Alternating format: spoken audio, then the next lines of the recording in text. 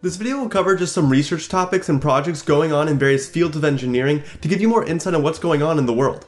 I'll also talk about what majors might be best for you if a certain project interests you, so let's get into it. In the field of computer science, in 1999, a PhD student who is now a professor at MIT discussed an algorithm to determine how to fold a piece of paper into any conceivable 3D object. Back then, the algorithm wasn't so good and wasn't very efficient. But recently, researchers have created that universal algorithm for folding origami shapes that also minimizes the amount of seams needed. Now, who cares about this, right? Well, origami has more applications than you may realize. We know of origami as folding flat paper to make 3D objects. Well, with these techniques, we can use flat materials to create 3D objects, ranging from nanobots to solar panels on satellites. This can be applied to self-assembling robots that can fold themselves into a desired shape. It can apply to satellites with components that need to unfold while in space because it'd be too big to go up in a rocket like that. Or even when it comes to airbags, they need to pop out in a fraction of a second and be rigid but not too hard to protect the passenger as much as possible. Well, the best model the inflation, you need to model a 3D polyhedron from a flat sheet, and they've used software to simulate the opening and folding of an airbag to improve the product. Or when it comes to computer graphics, 3D objects consist of a lot of little triangles. Really, any curved shape can be approximated with a lot of flat sides. Remember, computer science is not about programming the next big app or social media site. It's a lot of math, computation, and algorithms that mathematically optimize a solution to various problems that computers can be used to solve. Then moving on, at MIT's Computer Science and Artificial Intelligence Lab, they're working on an algorithm that can see around corners, which will have applications in self-driving cars and search and rescue missions. By using a video camera to analyze the light reflections on the ground coming from somewhere around the corner, they're using algorithms to generate plots that give information about where those objects physically are. If you were to see two shadows from around the corner, it might not be easy to determine how close they are to you or each other or anything like that, and often with just the naked eye, we can't pick up as much as a camera can. Now, there are currently other techniques to see around corners, but a lot of them use special lasers, and those can get thrown off by other light in the area, which is what researchers are trying to eliminate. Next, on the topic of lasers, Lockheed Martin, being a huge defense company, is going to be testing a high-powered laser on a fighter jet as the Pentagon looks for new ways to use laser technology. Another company called General Atomics was awarded several $1 million recently to also put a laser on a drone. Lasers are becoming more desirable in defense purposes because of their benefits over things like missiles that have much larger impact.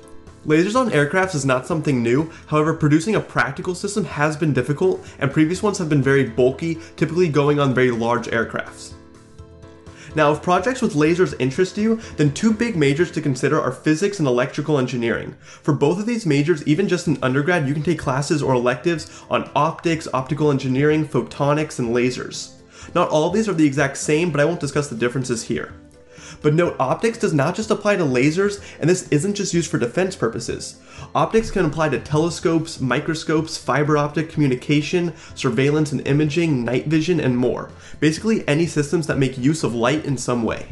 Then moving on to something that may be of interest to electrical or computer engineers, researchers have created drones that have the ability to fly around warehouses and use RFID or radio frequency identification to find packages in an easy and efficient manner.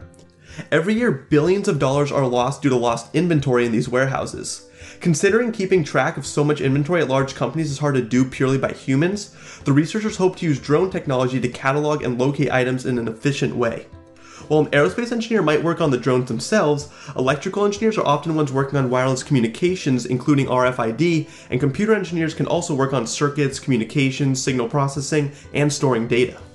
Next, in the field of quantum computing, there's a lot of research going on, and I can and probably will do a video solely on this sometime. But for now, I'll just give some basics. Things you should realize about quantum computing are right now a fully functioning quantum computer doesn't really exist, at least not to the degree that people are waiting for. Also, quantum computers are not something that will replace your normal computers that you use for schoolwork and to surf the web. They actually wouldn't even be good for those uses. They're meant for other things, and the most famous is basically to ruin current encryption systems. Your online information like passwords, credit card info, and more is secure through encryption algorithms that basically make it so yes, your information can be found, but it would take years using any normal computer to figure it out. But with quantum computers, it could be done much faster. And using quantum computers, we could actually make encryption systems that are truly unbreakable, essentially. Another big application would be database searching, where a quantum computer could search a really big database, like everyone on Facebook, in a much faster amount of time.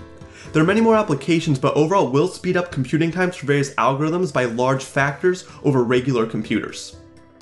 Also note that the jobs in quantum computing right now are really in research and development. There are not an insane amount of jobs like software developer that companies are always looking for. Some of the big companies working on quantum computers include Google, Microsoft, IBM, Intel, and currently probably a few dozen more. But there's also a lot of research going on at universities around the world, where especially if you go on to a master's and PhD, you can look into doing this research. For example, UCLA just recently received a $2 million grant to explore secure quantum communications and memory. One thing about quantum computers is that their transmission speed drops off a lot when they have to communicate over long distances, like over several miles. The team at UCLA is aiming to increase the speed by a few orders of magnitude to around 4 gigabits per second over a distance of around 30 miles. The team will incorporate material science, quantum measurements, quantum information theory, and more into their project. For those considering quantum computing as a job, remember it's not as common as many other fields, but two of the best majors to consider are physics or computer science. I've heard others say that computer engineering or electrical engineering can lead you to quantum computing if you tailor everything right, but I've also seen people say those two aren't as good as the others. If you want to work on the actual manipulation of quantum states and learn more about quantum physics, then you should start with physics. If you want to be more involved with the algorithm and computer theory stuff, then start with computer science and maybe consider a minor in math.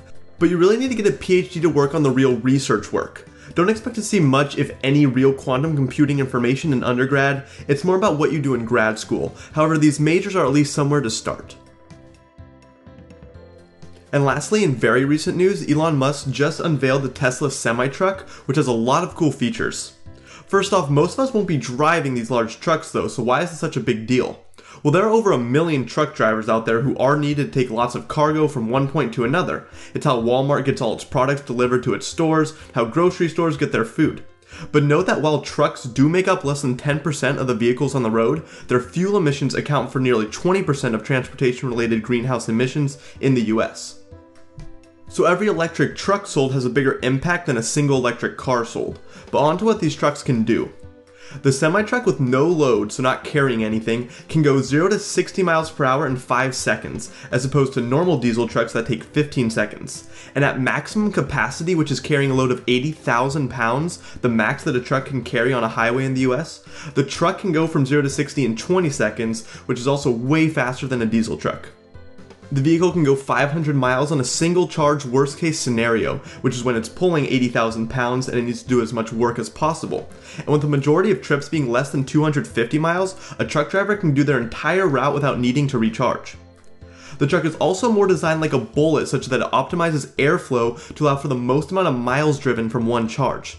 The drag coefficient on the truck, he said, was 0.36, and he makes a comparison to a Bugatti Chiron, which has a drag coefficient of 0.38, which is obviously not as good.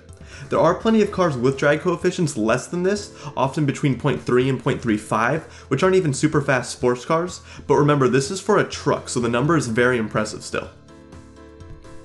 Then one big fear of truck drivers is jackknifing, which can happen in harsh conditions and slippery roads. But this new truck with its 4 independent motors will automatically adjust the torque on each wheel, so it's impossible to jackknife.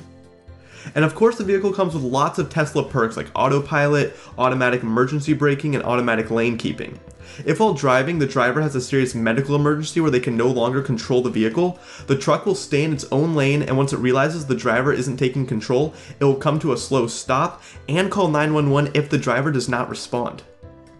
Then the glass is thermonuclear explosion-proof glass. The importance of this comes from the fact that truck windows are large, so they usually crack around once a year, and once that happens you can no longer drive the truck, which means deliveries won't get to their destination on time and it's a hassle for lots of people, and this will prevent that. Now there's more that I did not include, but that's a lot of engineering we've seen so far which had to be taken into account. This is an electric vehicle, but I've said before that this does not mean this is a purely electrical engineering kind of project. In fact, not even close. Look at everything mentioned so far. 0 to 60 in 5 seconds, low drag coefficient, 4 motors, explosion-proof glass, etc. Those things are not electric-based projects. Mechanical engineers are needed for lots of these things, like designing the motors, the frame of the car. Aerospace engineers can work on the aerodynamics, which every car wants optimized. Maybe materials engineers help with the explosion-proof glass, and so on. As you can tell, there's a lot of disciplines needed for just this one project. Then at the end, he also unveiled that Tesla's working on bringing back the Roadster. The The Roadster was Tesla's first vehicle they released, which got them started before going on to things like the Model X, Model S, and Model 3.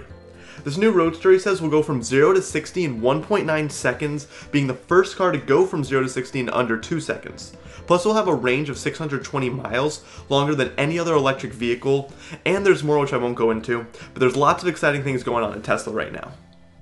And I'm going to end there. Remember, a lot of these were very specific examples of research, and the majors I listed for each specific example are not necessarily the only ones that can lead you into those fields respectively. But hopefully this video gave you some insight, and if you liked it, don't forget to comment, like, and subscribe, and I'll see you all next time.